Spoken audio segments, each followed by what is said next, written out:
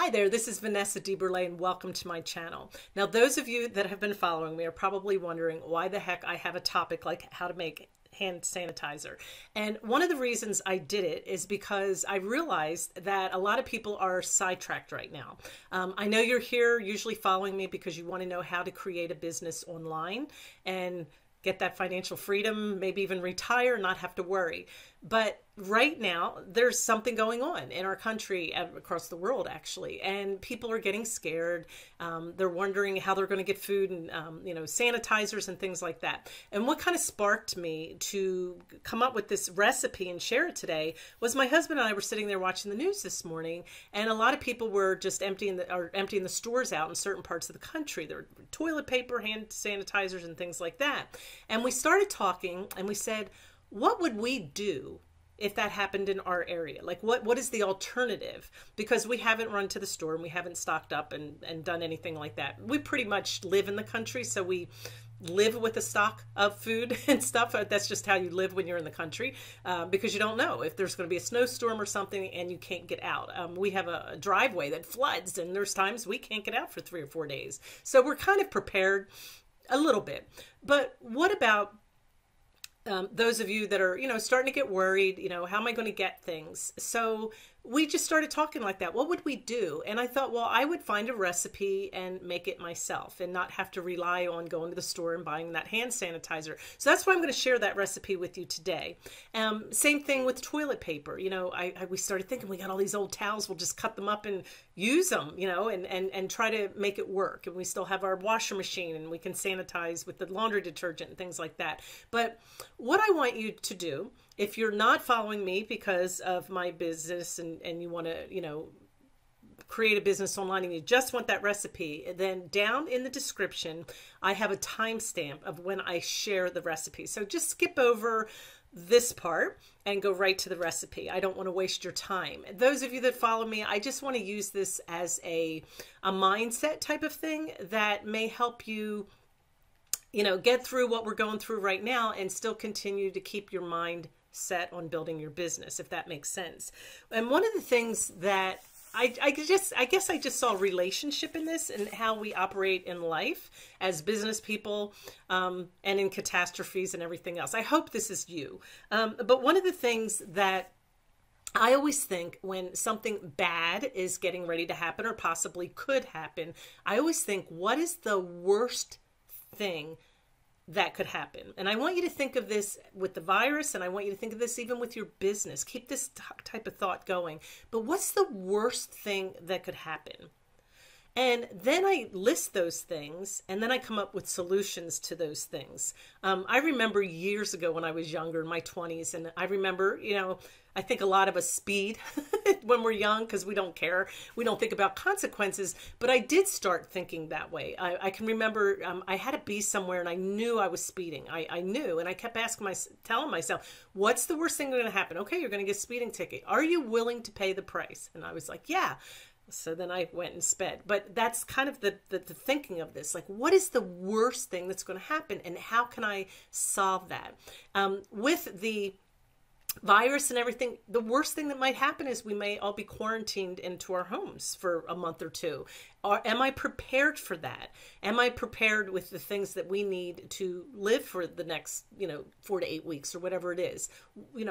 And my husband and I started taking an inventory. What are some of the things we need? Now, we didn't want to go crazy either because we don't want to deplete supplies for other people, but at the same time, what do we need to make it and what can we do? And I want you to think of that even with your business. Like, what is the worst thing that will happen? Maybe I go out and I start a YouTube channel and I work really hard for 6 months and I'm posting videos and content and I'm just not getting the growth I want.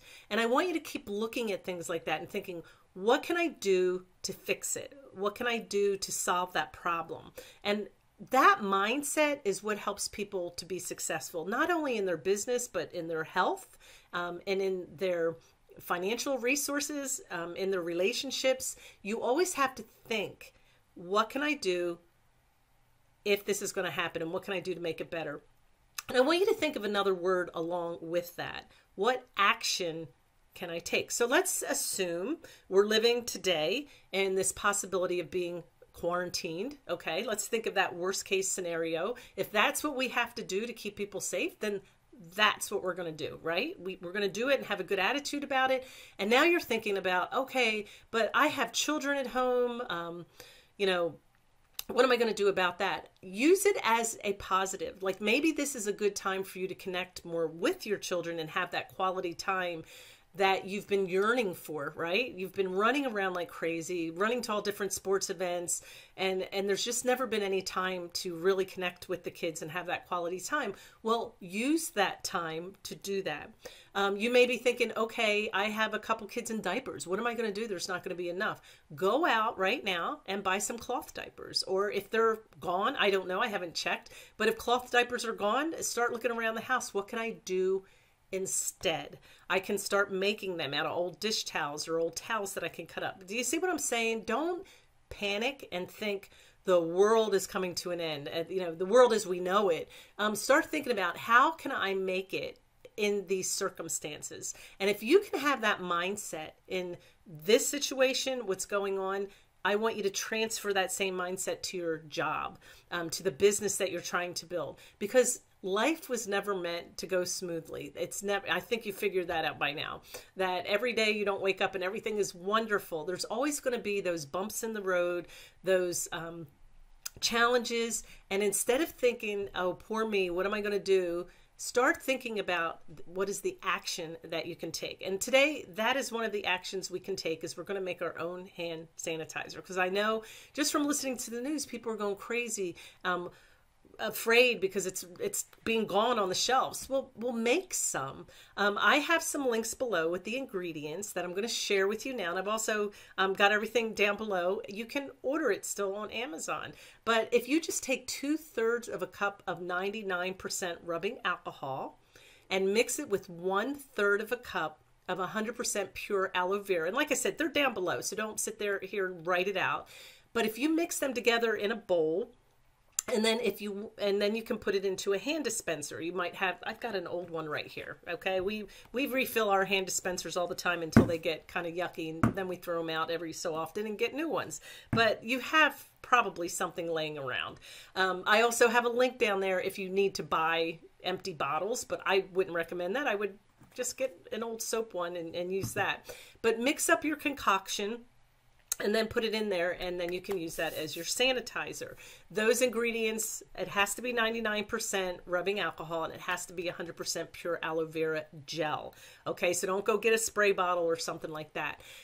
If you like your lotions to have a little bit of a scent, then you can put 8 to 10 drops of essential oil fragrance in there. And I've got a link for that as well. I did not. I just went with the plain old, you know, rubbing alcohol and aloe vera. Now, I want you to be careful. Rubbing alcohol is very, very drying to your skin. So if you've got sensitive skin, you might want to put some plastic gloves on, or maybe ask somebody else to mix it, or just be really careful when you're doing it. And then the gel is what's going to kind of give your moisturize your skin mixed in with that alcohol. But be really careful when you're mixing it because it is very drying and can be damaging to your hands. And I don't want that to happen to you. But there is an action that you can take in the midst of what is going on, okay? And feel good about it. And I want you to, I'm doing this on purpose because I want you to see that it's not ever, we're never, ever, ever going to be in situations where we can't take some type of action. I don't care how bad it gets, but you can overcome it and figure it out and do something to make it better. And so if you're, you know, freaking out right now and you're worried about your kids, your work and things like that, just go with it each day and take an action that you can take to make it better and do what you need to do. And I, you know, this too shall pass, like everything else. We hope it passes quicker than it, you know, it looks like it's going to grow and get worse first, but you need to take that time to take the actions that you need to take to protect your family and be prepared, and then see the blessing in it. Like I said, you might have more time together. Take advantage of it instead of, you know, being all upset and stressed out. Say, okay, we've got food, we've got, you know, a way to make diapers and hand lotions and sanitizers and whatever we need. Now let's just take this time and reconnect and spend some time together. All right. I hope that was helpful. Like I said, I typically, those of you that watched all the way through, I typically, don't give recipes like this, but I just wanted to use it, give you a little gift, because I know a lot of people are worried, and the supplies are still there with Amazon. We can still pick them up. Maybe you're watching this and they're gone. That could happen. But maybe you have some of these things around your house that you can make them. Or if you're quarantined, you might not have to worry about it. You may already have some Clorox wipes or something. But this is for those of you that wanted to make sure you were prepared and you were worried that the supplies have ran out. All right, hopefully this is helpful. Go ahead and subscribe to my channel. If you are looking to start a business online, I have lots of videos about how you can start an affiliate marketing business. I also have a free ebook that I offer down below that'll help you get started with 4 simple steps. It's a starter guide. There are lots and lots of steps to always have to take, and you always have to dig in with more depth. But those 4 steps will help you take that first foundational level steps that you need to get started. So make sure you check that out. It's free. Just hit the link below, and I will see you on the next video.